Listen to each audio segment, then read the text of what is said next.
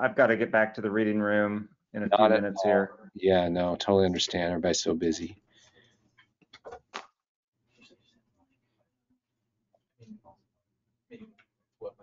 All right. Should see my screen. Yeah, Yep. database window. All right, so a couple of vascular cases to start with. This was a very interesting one that, and I don't have a radiograph, unfortunately, but this is a patient who's 60 years old and came in to an outside hospital earlier this year with new onset of heart failure. And so, of course, this is a PE study. And I don't know the exact reason of why they ended up getting 2 phases, but they did, and I'll show you in a moment, maybe because they thought it was early, which it is here. You can see there's small effusions, no PE, but this was noticed down here. There's a little bit of calcification in the right upper quadrant. You can see some calcification right there. And on this repeat, you'll see that most of this is just the superior vena or the inferior vena cava, as you can see. And the question with the calcification was, is this associated with the adrenal gland or not? But if you can scroll down to the very inferior image, you see that the left renal vein is dilated, the IVC is dilated, and then this whole thing looks like just one big vascular mess. And this patient had a history of, decades ago having a right nephrectomy. You can notice that the right kidney is conspicuously absent, and the findings in the lungs are simply just pulmonary edema. There's a little bit of septal thickening and some pleural effusions. So they did an abdomen and pelvis CT just to further evaluate this. This was all done at the outside hospital, and you can see that there's atherosclerotic calcification of portions of this. And look how big the IVC is below the levels of the renal veins there. But this was suspected to be an aortocaval fistula, except in this case, it's not actually aortocaval fistula, but it's the right renal artery with a direct fistula to the inferior vena cava. And this is was presumably due to the patient's prior nephrectomy. And so this had been originally picked up on that CT of the chest. And so it was high output heart failure from this big shunt. Now this is the study we saw. They've got referred here. They did an embolization, and you'll see the little vascular occluder right here. And this is in the main right renal artery. But as you can see, there are a couple of small accessory renal arteries still providing a little bit of flow into this thing. And you can see it is communicating still with the IVC here. You can see a little bit of early contrast there, but substantially improved compared to the prior. So I have never seen an aortocaval fistula from the renocaval fistula if you want, but I haven't seen one this big. I've seen them in the setting of trauma, lower down, but not from prior surgery and not presenting with new onset of heart failure like this. So I don't know if anybody's seen something like this, but I thought this is a pretty cool case. Yeah, very much so. Very interesting. Not seen one of those. Was the interstitial edema bilateral? It was, yeah. Okay. So, I think the effusions, the effusions are a little bit larger on the right, as you can see, but there's still some septal thickening there on the left as well. Thank you. Now this vascular case, I have seen a variant of this, but the one I showed years ago, not quite the same thing. I was suspecting it was going to be the same thing until I looked at the CT. This is a patient who has end-stage renal disease. You can see their bones look a little bit dense, but nothing else really on this radiograph, I think, that would argue for that, except maybe, and we'll see what there is next to the aortic arch here, but they have this abnormal right mediastinal convexity here. And of course, in patients with long-standing end-stage renal disease, vascular abnormalities and alternative vascular pathways are always a consideration. And so this patient had a prior CT from earlier this year, and I thought this was going to be just a dilated azygos arch, really dilated azygos vein aneurysm, as I've shown before, and I think we've seen. But in this case, it's not the azygos vein, but you can see it's just the superior vena cava itself, which is very dilated, and then it does communicate with the right atrium, but I think it's pretty stenosed distally. And what's interesting about this is if you go back in time, this has been progressive dilation. Back in 2009, the azygous vein and the superior vena cava look completely normal. By whatever this was 2019, you can see they have an indwelling tunneled catheter on the left side. It's starting to dilate, the superior vena cava is. This was a CT back in 2019. And it's big, but it's not as big as it was. And so, I don't know, I guess you just call this a superior vena cava aneurysm. It's dilating more than twice its normal caliber, and it's presumably just due to stenosis distally from the indwelling catheters. And I can't remember if somebody has shown an SVC aneurysm before or not. I thought someone has, but I can't showed remember. one. Yeah, we published a case like in 2009 of one, and I think I showed that case. But ours didn't have a real identifiable cause, like there wasn't a stenosis or anything. It was just an incidental. Yeah. You wonder maybe is that with that catheter in there, if that maybe there was an injury at some point. I don't know, or if it's just from the stenosis. Yeah, I don't know. It was just like progressively dilating. This is 2017. I don't. Yeah, I mean, just because of the fusiform configuration, I would assume it's probably just related to pressure and flow. Granted, it's, there shouldn't be that much pressure in the SVC, but I don't know. I would think an injury would be more focal, but maybe you're right. I hadn't thought about that. Yeah, ours was a saccular one, but it was just an incidental finding. So who knows? But yeah, that's interesting. Very interesting. And then the last one's just a quickie, but this is a radiograph that I saw a couple weeks ago. Does anybody see anything on the PA radiograph? Is there something over one of those ribs, like where the first rib crosses that posterior? No, this is fine. Okay. Well, check out the lateral. It'll jump out at you immediately. Oh yeah. If you have a good lateral search pattern. This is one of the best examples I've ever seen. I think the positioning is very convenient, that they exaggerated a little bit of rotation so you can see magnification of the right ribs, and lo and behold, right back here, there is a nodule, and I think it's right here. I mean, not that I would ever call that, but that thing right there. Now, this patient did have a CT 4 years ago, and sure enough, there is a little nodule back here. And I honestly don't know what this is. There's not confident enough to say that's clearly macroscopic fat. It looks like it's probably the same size now. I think they may just repeat a CT just to see for sure. If this is some sort of non-calcified granuloma that's still there, or what it is. But I thought this was one of the best nodule detections on a lateral I had ever seen. But can you scroll on? Yeah. Travis, can you scroll on down? There's a hump in that posterior hemidiaphragm. Yep, thank you. Yeah, there's a small little Bachdalek hernia right there. Yep, thank you. But yeah, that was the nodule of interest right there. So yeah, serendipity in a way. Yep. All right, that's it for me, Jeff. All right, thanks, Travis. All right, who wants to go next? I have one case that's kind of vascular. Okay.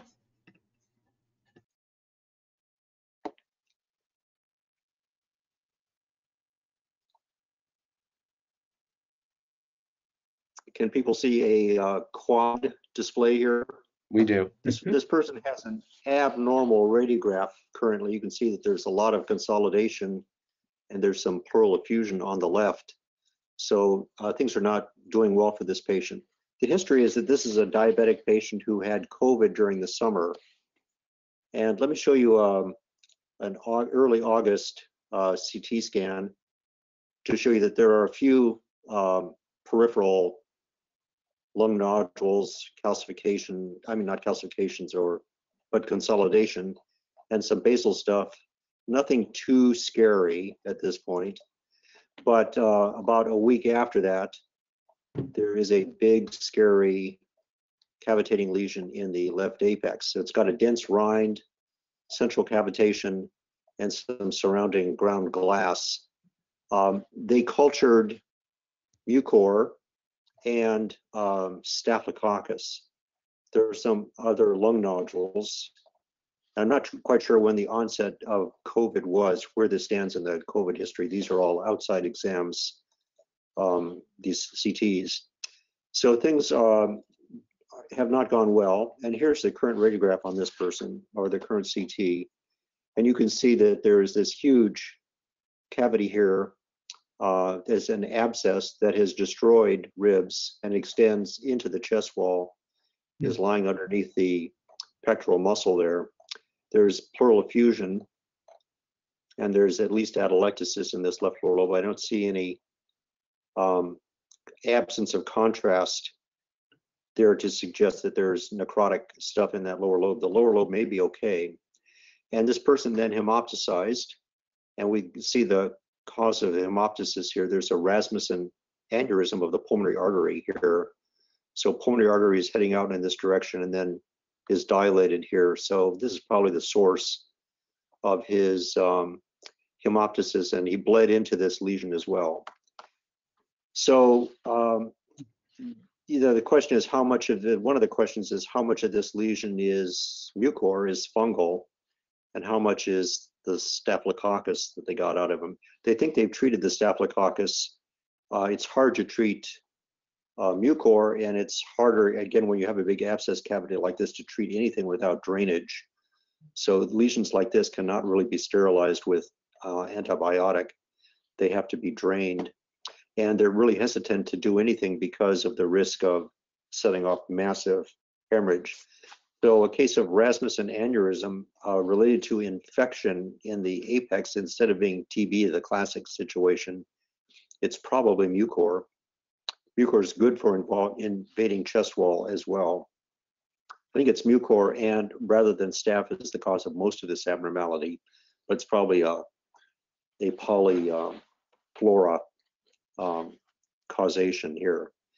So bad fungal infection complicating COVID and now leading to a Rasmussen aneurysm and almost, lung abscess necessitans here, close to breaking through.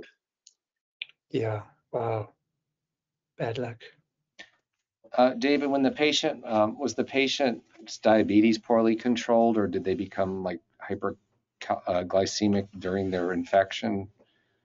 Yeah, that's a good question. And I haven't had a chance to gather the history. This case was just presented a couple of hours ago. So I don't know exactly what was going on. And I don't know whether it was type 1 or type 2 diabetes. Okay, so I've been collecting recently complications of COVID, and this definitely goes on the list. We have another patient with a bronchopleural fistula, bad ARDS, who was on ECMO for several weeks, left with ARDS, developed pneumatoceles in the left lung, and then bronchopleural fistula. So that person is still in the hospital too. So COVID has not been kind. Okay, guys, that's it. All right. Yeah, I've seen a couple cases with some pretty sizable pneumatoceles from COVID, DAD on ECMO. Right. But it's not specific to COVID, but I have seen a few. Okay. Who's next?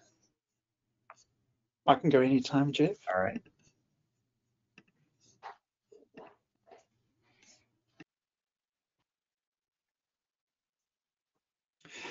Let's start with this one.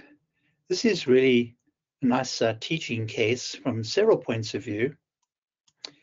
This is a trauma patient, not to the chest.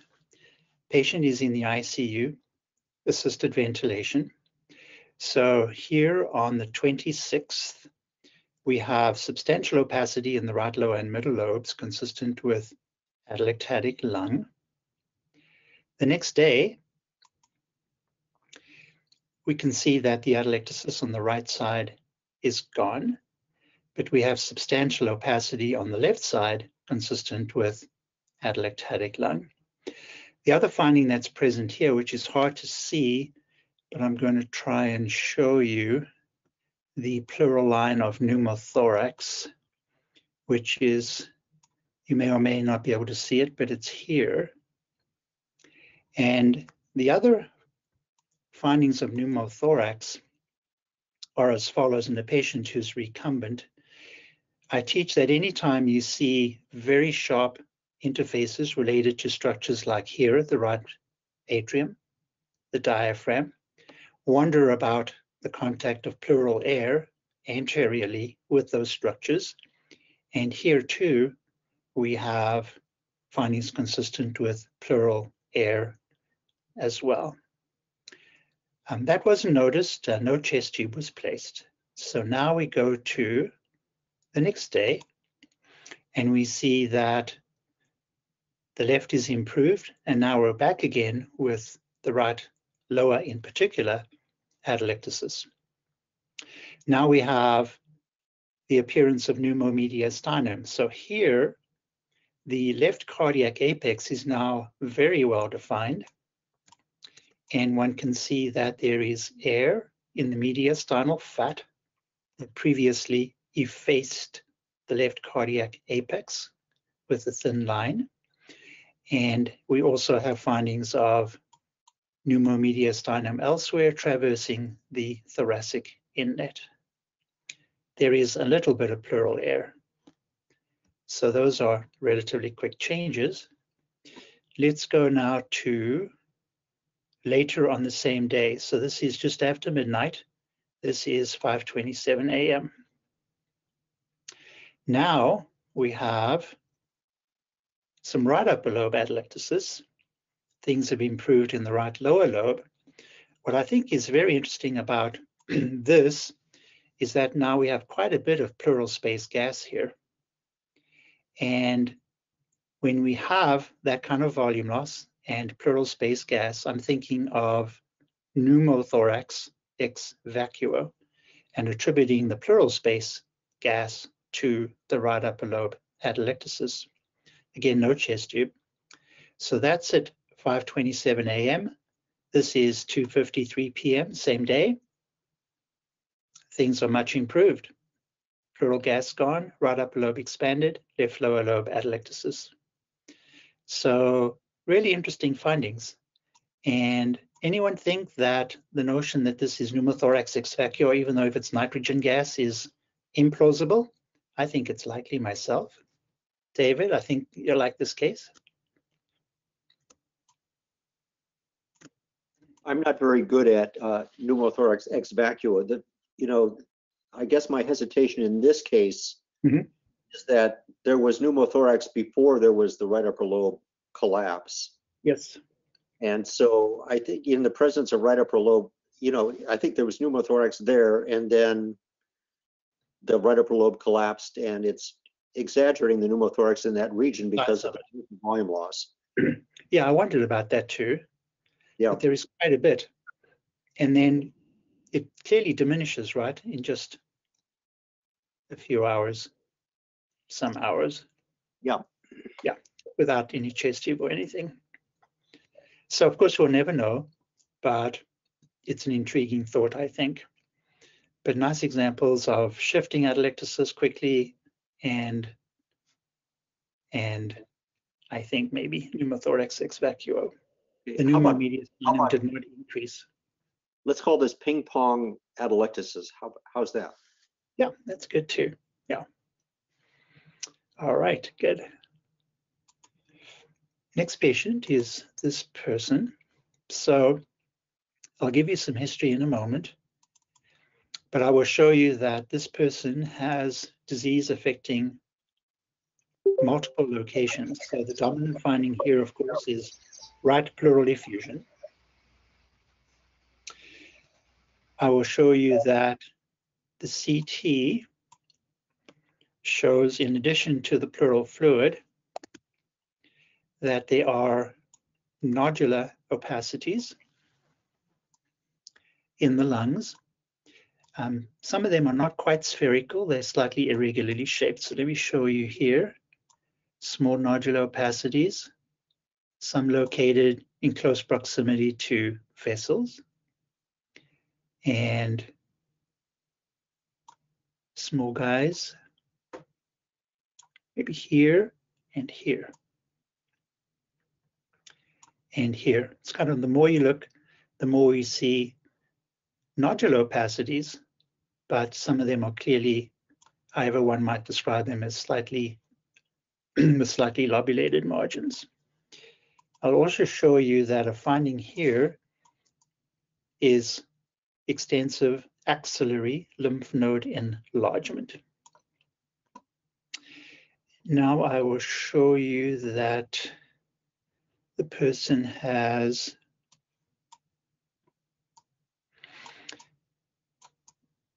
disease down here in the inguinal regions about those vessels. And it turns out that some of these lesions here, skin thickening and nodules related to skin, are also real. So it turns out that this patient, on questioning, described the presence of skin lesions over many years, some of which had actually increased. But the diagnosis was only made this past May. So what's interesting about the pathology in this person, who turns out to have AIDS, is that he has Kaposi sarcoma in relation to the skin. The axillary lymph node showed both Kaposi sarcoma and Castleman's disease. The pleural fluid analysis showed findings very consistent with so-called primary effusion lymphoma. And presumably the nodules in the lungs are also Kaposi sarcoma in the lungs. So a person with many of the pathologies we know patients with AIDS develop in the same patient. Again, primary effusion lymphoma and Kaposi in lymph nodes, skin, and Castleman's disease in one of the lymph nodes as well, right there. This case is a complete teaching file for HHV disease. It's amazing. Yeah, really. Yeah, right there. So typically, let's see if I got it. The primary effusion lymphoma is usually diagnosable because it's a B-cell lymphoma, HHV8, EBV, diagnostic of primary effusion lymphoma. Yeah. The next one is also interesting because it involves multiple places. So we'll start with the chest because that's what we do. And here we have extensive disease in relation to pleural surfaces. The more you look at this disease, you recognize that by virtue of its relationship to extrapleural fat, that the disease undoubtedly extends and involves the extrapleural compartment in the inner portion of the chest, lobulated, rather extensive pleural and extrapleural disease. In the abdomen, my colleagues described some pancreatic enlargement, diffuse. In looking at the biliary tree, they thought that the wall of the gallbladder and perhaps some of the bile ducts was thickened and also enhancing. And they also thought that there was abnormal tissue in the porta hepatis surrounding some of the vessels as well. And we also have spine disease. So the diagnosis, we initially thought maybe this might be an interesting case of IgG4 related disease involving multiple locations, but of course lymphoma can do that as well. A biopsy was derived from a paraspinal tissue biopsy, and this does turn out to be lymphoma, not IgG4. So a diffuse large B-cell lymphoma involving those locations. So certainly in the chest, one can definitely see lymphoma present in this fashion. One can see IgG4 disease also present in this fashion with pleural and extrapleural soft tissue growing like that. So an interesting presentation of lymphoma. Okay, Jeff, those are my cases for this week. All right, thank you. Let's see, who else do we have on? Peter, do you have any cases? I have two, Jeff. Yep, go ahead. Thank you, the presenter here.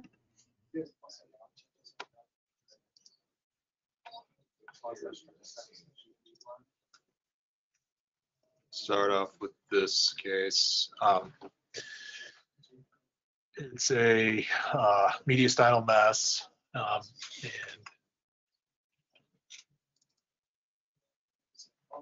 this is the post-op. So this is the pre-op. So you can see this very peripherally enhancing mass. Essentially, it looks kind of necrotic, low density here in the mediastinum. It's actually underneath the pericardium. So this is a, as you would expect, this is a paraganglioma. And one interesting thing about it is I thought it was completely hidden on the chest radiograph, and that you couldn't really see it on the, at least I couldn't see it on the AP or on the lateral. It's actually hidden right here. So unless you see some contour right there, some contour abnormality, which I would not, I wouldn't be able to see that. But this was taken out a few days ago, and this is just a nice intra-op image that the surgeon shared with me. So here's the head is up here. So this is superior, inferior. This is the right ventricle, and this is the bloody kind of the mass right here, very vascular. And then this is the ascending aorta, and this is the pulmonary artery. So you can see it right over the aorta.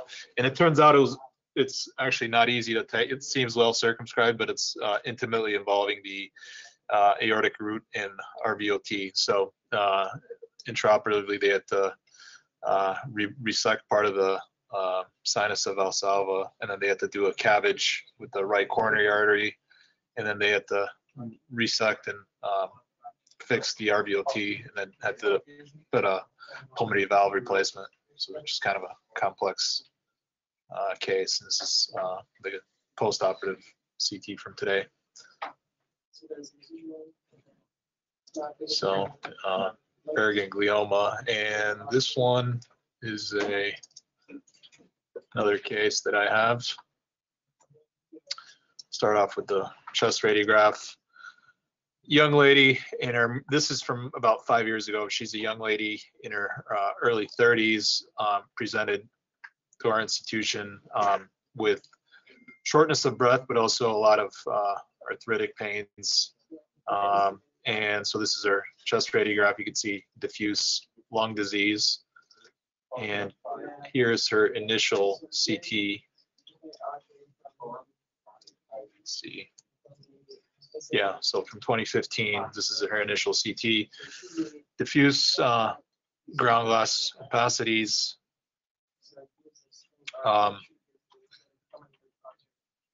And you can see here peripherally in the upper lobes, there's some fibrosis. So this is, the ground glass is most likely, if you're just looking at this image, you would think it's interstitial fine fibrosis. And you can see some fibrotic changes here, notably in the upper lobes with some honeycombing appearance. So this progressed over the next 2 years. So here's her CT from 2017 on the right. So you can see the progression. So this is over 2 years. And in between these scans, she was seen by dermatology and ophthalmology, and then they noted she had oculocutaneous albinism. So she was given a presumed diagnosis of Hermansky-Pudlak syndrome. And that was confirmed with genetic testing. And her platelets are also abnormal, which is one of the other disorders that are associated with that syndrome. Does she have Puerto Rican heritage? Right. Yeah. So much more prevalent in Puerto Rico, but she was not actually. Really? Yeah. So the prevalence in Puerto Rico is 1 in 1,800, and then the rest of the world is 1 in 500,000. So significantly more prevalent in No kidding. Northwest Puerto Rico. One of the articles I saw is that we've only seen about 100 cases in the U.S. and they have about 400 patients in Puerto Rico. But they think the number of patients might be undercounted in the U.S. just because some might be undiagnosed. Here is her. Well, here's her. So she underwent a few years ago. She underwent lung transplant. We're just following her post-transplant. She's doing well. Here's her path on the explant lung. So interstitial fibrosis, which is what they progress over time, but essentially it's a cellular storage disease, and they get these vacuolated type 2 pneumocytes, is what they see on histopathology, and then on electron microscopy within these vacuoles they notice, which is a specific finding, is the giant lamellar bodies.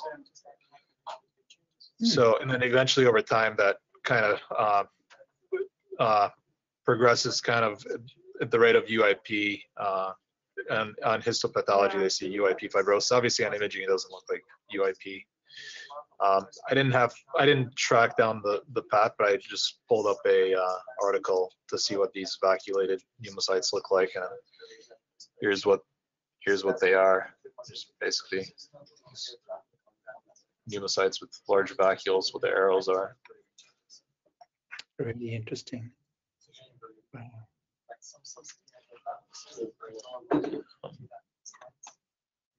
So the 3 disorders that are associated with this are the oculocutaneous albinism, platelet dysfunction, which she had also. Her platelets were worked up, and then accumulation of this complex of protein and fat within cells, and that causes tissue destruction, including in the lungs, and then it progresses to fibrosis. Kind of a non-specific fibrotic pattern that doesn't really fit any of our common interstitial pneumonias that we see. But very nice subpleural sparing. Yeah. I guess so. You can think of NSIP type of look here, right? Right. Ground glass and subpleural sparing. Yeah, it really does have that. Yeah. Interestingly, on the path, they talked about UIP and not NSIP. Yeah, that's my understanding is that the path is often UIP, but we know patients with NSIP pattern on CT can have UIP path. Right. But yeah, it's with the sort of non-IPF look of weird looking lungs, think of genetic disorders. Yeah. I'm sorry, does the patient have any, is it albinism and hearing problems? Yeah, they I didn't see anything about hearing problems, but they do have oculocutaneous albinism. Okay, cool. That's actually how they were that's initially how this diagnosis was suspected. Okay. Because she was seen initially by rheumatology, and they noted her RF factor. She had RF factor was positive. So I think they think she concurrently also has rheumatoid arthritis. But then she was seen by dermatology and ophthalmology, and they noted that she had albinism, and then that led to the genetic test, which confirmed she had the genetic test confirmed Hermansky-Pudlak, and then on pathology her lungs are also consistent with it. Excellent case, thank you. Yeah. Yeah, I can send I'll make sure to send this one out. Thank you. That's all I have. All right. I can show 3.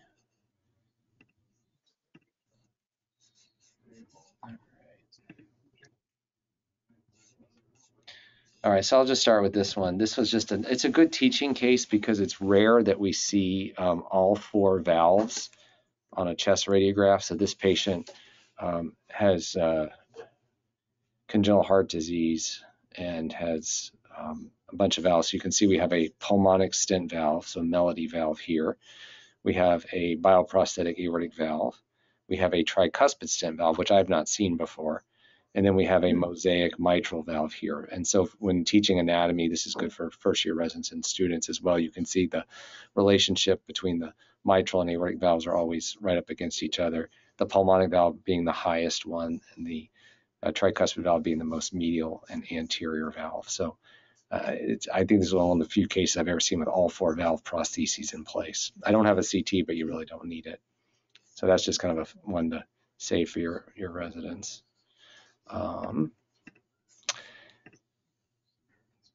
This case is kind of a fun one too. So this patient has a very interesting radiograph, and you can see there's a left effusion, but there's this extra density here on the right. There's actually 3 densities, so probably an atrium, a right atrium here, left atrium here, but then there's this extra opacity here, and then there's all this, there's something down here in the lower portion of the chest. If we go to the lateral view, and let me see if I can flip this. Howard, what's the hotkey to do a flip?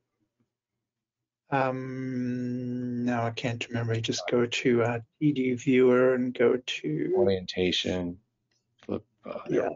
Yeah, so there's this funny posterior mediastinal or posterior, behind the heart mass here, and this definitely is one of the. So this is a non-contrast chest CT, and you'll see the azygos vein is quite large, and then there's all this just soft tissue here. There's the esophagus in the lower mediastinum. But what's cool is I'm pointing this calcification in these, and it looks like it's calcification on the walls of some of these structures here. They look kind of tubular. And if you go to the abdomen, you can see there's a big spleen, and liver's a little bit nodular, and there's a little bit of ascites and stuff. So I did find a contrasted study. And if we go up from below, let's see, go this way, we can see that these are actually massive varices with calcification. So I wonder if this is atherosclerosis in a vein from long-standing venous hypertension. I don't think I've ever seen that before.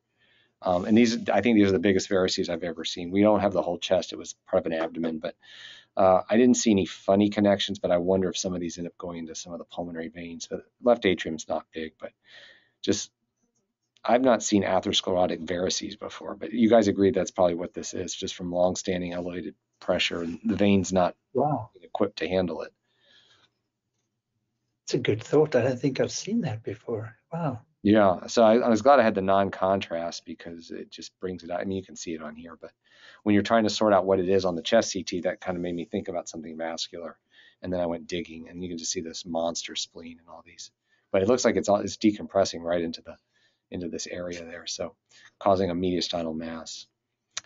And then my last case is kind of I hope I didn't show this one. I don't think I did. So this guy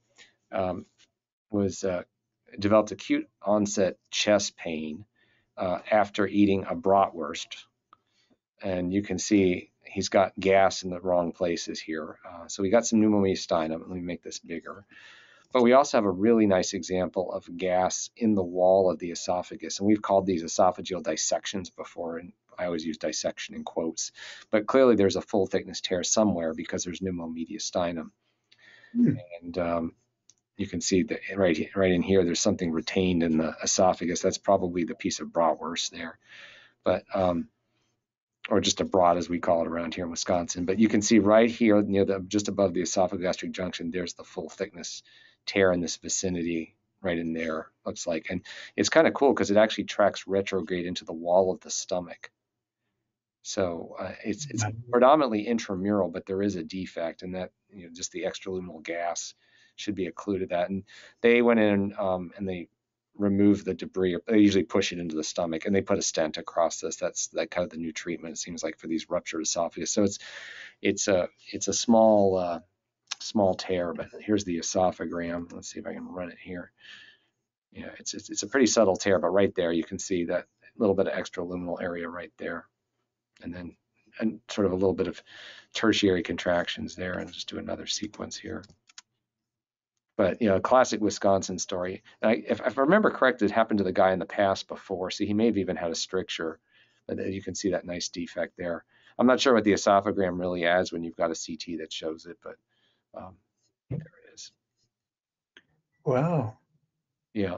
So we've seen Yeah, it. you wonder about. I've shown a. Oh, go ahead, Howard. No, you do wonder about intrinsic pathology in the esophagus. Even if he swallowed inadvertently a big piece of the verse, it's still a bad outcome. Yeah. But yeah, you can see it tracking there. But I think I've shown a couple of esophageal, I don't know, dissections, what we kind of call it colloquial here. It's not, I don't think it's really a dissection, but it just shows you that it can affect management in some cases, because I mean, if you don't have a true leak, then you're not really worried about mediastinitis. But we do see some of these where these partial thickness tears, and they can be harder to pick up on a barium study, especially unless you're pretty experienced with them, because you don't see the extravasation. You just see like persistent contrast in the wall. And if you don't have a good angle, or your bolus isn't great, sometimes you'll miss it. But CT is really, I mean, we do CTs on all of these now. And you can see it quite well. So an esophageal dissection from an impacted bratwurst, suspect a pre-existing stricture or something. So this, Jeff, do you think that gas is subadventitial? It seems to me that's the most likely compartment, right, in the esophageal wall to. Yeah, because the esophagus doesn't have a serosal layer, so it usually tracks in the muscle layers. Okay. Probably between the longitudinal and transverse muscles would be my guess, because there is a little bit of tissue around it. Now, was there air getting into the trachea or tracheal wall too, farther up? No, it's just the thin membrane there. That's extraluminal gas. That's all pneumomediastinum. Well, so far, Jeff, in terms of Wisconsin cases, I would say this is the best of the worst. Oh gosh, ouch. Yeah. Oh boy. That was painful, David. Chest pain. All right. Well, that's all I got. So if anybody has a few extra cases, we'll just end early today. Okay. All right. Great. Good Thank stuff. you. Thanks, everyone. Take care. Thanks, everyone. Bye. Thanks, guys.